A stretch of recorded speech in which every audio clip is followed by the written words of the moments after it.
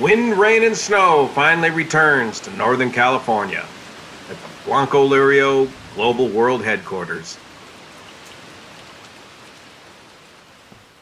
It's Saturday, the 1st of December, and today we have some aviation news to discuss. Yesterday, Friday, 30 November, Frontier Flight 9260 had their cowling open up on takeoff on a flight from Las Vegas to Tampa.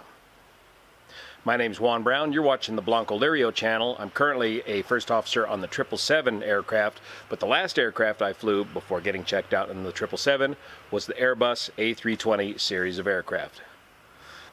One of the things I did in my aviation career was right after high school, I went to A&P school, Aircraft and Power Plant Mechanics School, 2-year program, right down there at Sacramento City College in Sacramento, California.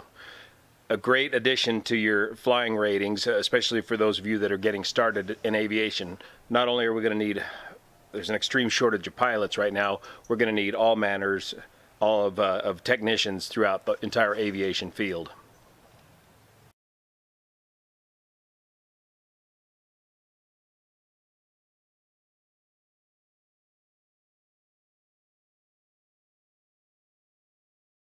Though the pictures circulating on the internet are rather alarming looking, this is nothing like what Southwest Airlines recently experienced.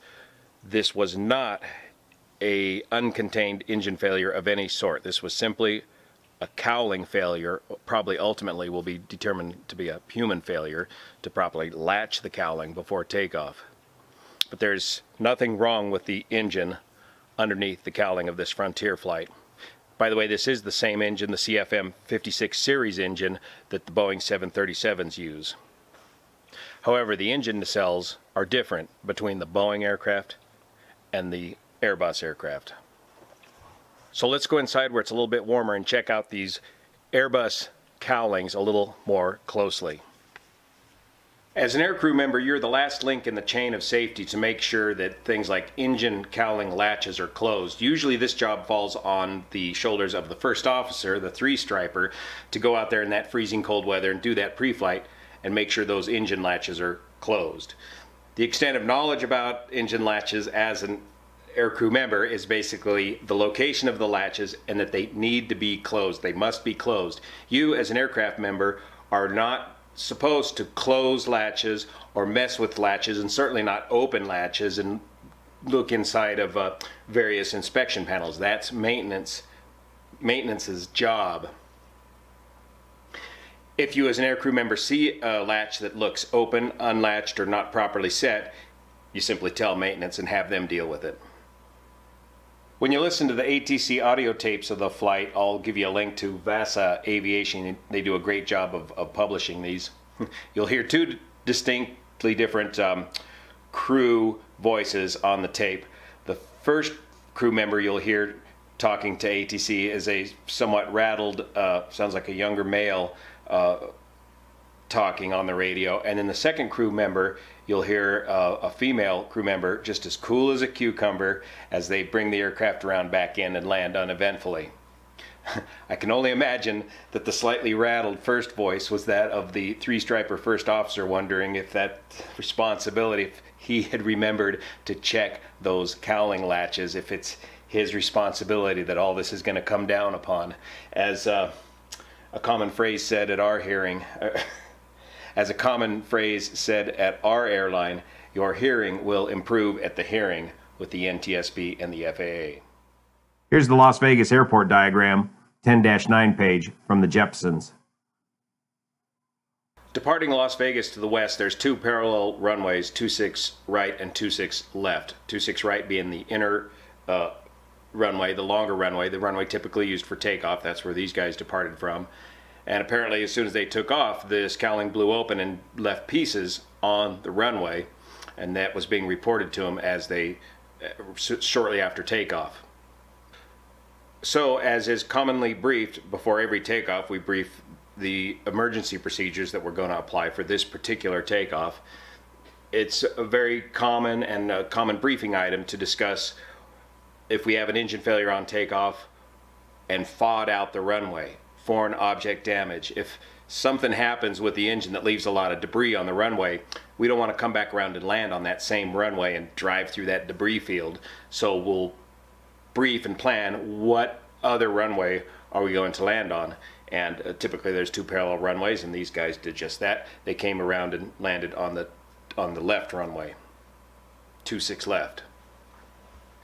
Now on social media, the passengers are getting shamed somewhat for hollering, "Stop, stop, stop the aircraft," as most people would assume that the aircraft is already in the air. And of course, unlike a car, when your hood flies off, you're not just going to pull over and stop. You got to come around, back around and land. However, if this happened right on takeoff, as soon as they applied full power and that cowling blew apart and those passengers saw it, well then yes, the crew did have an opportunity to stop the aircraft and not take off. Remember, every single takeoff on these two-engine airliners is engineered down to within 2,000 pounds of the weight and within a couple of degrees of the actual outside air temperature. Each takeoff is designed such that if an engine fails at V1, the takeoff decision speed, that aircraft can safely climb out, go around the pattern on the remaining one engine, come around and land in the remaining distance of the runway. So between the time it takes to push up the throttles and reach V1, somewhere around 120 knots or so, 130 knots on an Airbus type aircraft, you have enough runway to get the aircraft stopped. So if you knew that your cowling had flown open, you would be able to get the aircraft stopped in the remaining amount of runway. However, there's no cowling open indication light on any of these aircraft. These cowlings are designed to be closed and latched and secured from maintenance, and that's the end of that story. If you had a thrust reverser unlocked indication, that's a whole nother story.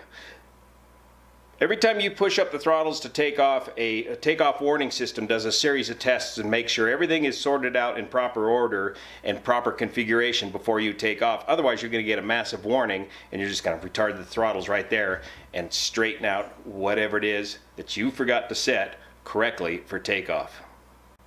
Remember, too, you cannot see the engines from the cockpit. They're simply too far behind you.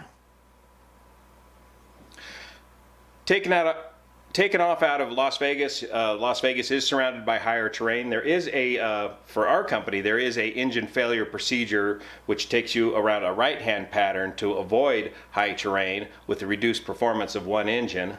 This crew was already taken off and beginning their departure to the left when they finally figured out what was going on with their aircraft and just continued a left-hand pattern back around and landed. Remember, this engine had not failed, so they're still producing thrust from that engine, though it may be a considerable reduced amount of thrust with the cowling wide open the way it is, or was, and continue to come back around and land uneventfully.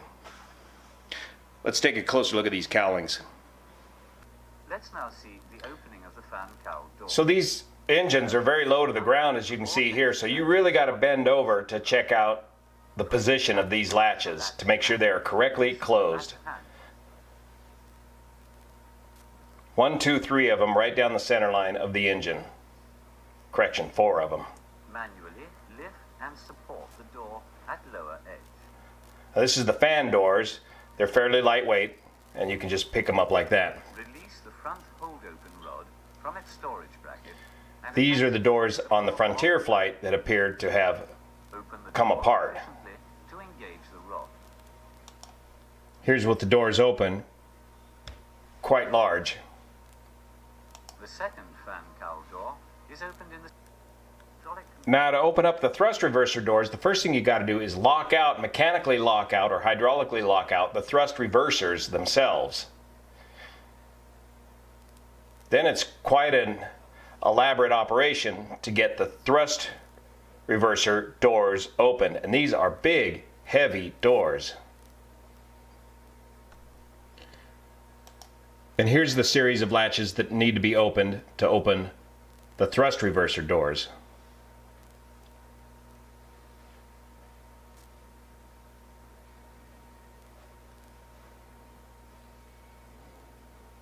And one way up in there.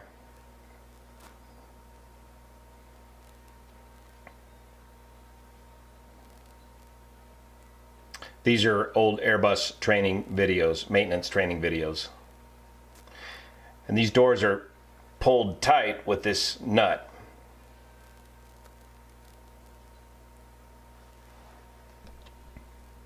Now these doors are so big and heavy that you got to use hydraulic pressure to pump them open. They use a hydraulic, what we call a hydraulic mule, or a portable hydraulic pump, in this case a hand pump, to provide the pressure to open the doors.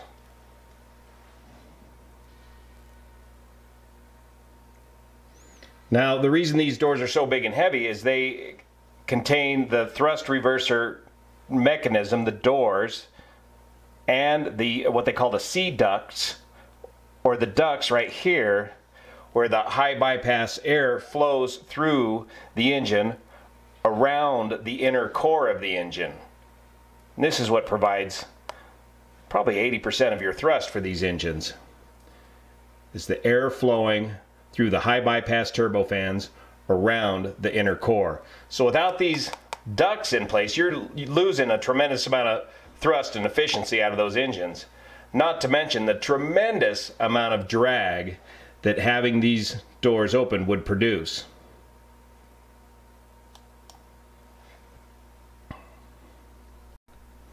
So here on the incident aircraft, we can see the fan doors open and busted off, and the thrust reverser, the big heavy thrust reverser doors, both of them wide open and hanging onto the aircraft. The big hazard here is not so much the loss of thrust and the increased drag of this, but if one of these big heavy pieces comes off and strikes the airframe, the wing, or particularly the horizontal stabilizer of the aircraft, that could lead to catastrophic failure and loss of control of the aircraft.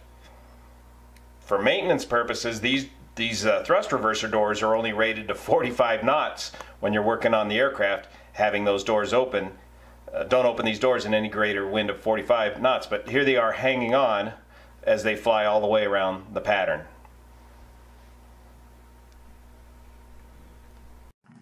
And here they are after they land. The doors, the inboard doors, fall back into position, and you can see the missing part of the forward door. Here's the thrust reversers on the CFM 56 engines, designed by the old aviation company Hispano-Suiza. Of course, those doors help reverse the flow and slow the airplane. Though the Boeing 737 uses the same engine, they use a completely different reverser blocker door arrangement to reverse the thrust on these engines. This allows greater ground clearance with these low-slung engines. Here's the new 737 MAX demonstrating their thrust reversers. You know, you can't see him very well from here, but you can see it's pretty effective when he honks on it here. And you can see that there's plenty of clearance. There's no doors hanging out to further reduce the ground clearance. And you can see how low to the ground these new large high bypass engines are on the 737 MAX.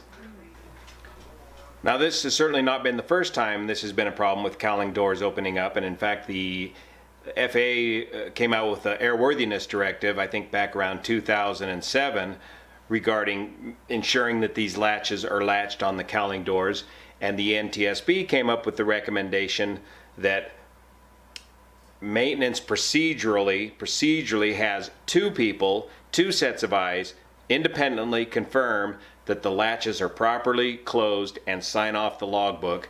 And then finally, the last link of that chain is the person doing the pilot doing the pre-flight of the aircraft, ensure that all those latches are closed. So the questions that will need to be answered is, of course, who did the last maintenance on that aircraft? I wonder, was the thrust reverser locked out? Was it tagged out? It's not uncommon to fly with a thrust reverser locked out. It's noted in the logbook, and you just make additional allowances for your takeoff and landing distances for having one thrust reverser locked out. What about the flaps coming back around for landing? When you come back around to land in this configuration, it appears to me that the leading edge slats, which are the first thing to start moving on the wing when you go to lower the flaps for landing, those leading edge slats are going to come forward and bang into those open thrust reverser doors. I wonder if they came in there and crushed those doors. If anybody has any pictures after they landed of any of the damage, what it looks like there, it'd be very interesting to find out what happened there. The crew got it sorted out in fairly short order, just continued around downwind and back around and landed all within about 15 minutes. So I'm looking forward to the rest of this story and find out how this played out. Good job by the crew members and everybody involved getting this aircraft and all their passengers safely back on the ground in a timely fashion. See you here. Check those latches.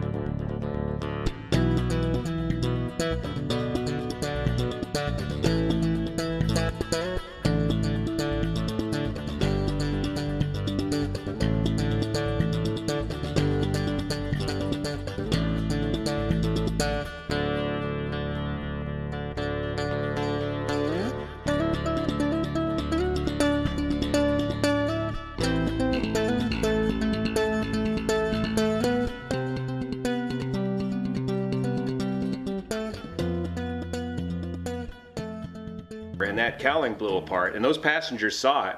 Well then, yes, the crew did have an opportunity to stop the aircraft and not take off. Let me get that. Where you at? Yeah, that's typical Airbus pilot, doesn't know anything. Scrappy narrow bodies. Where are you working today? Yeah, I just got to LA. Okay. Oh, back home? You're heading home then? No, I'm going to work. Oh, going to work. Okay.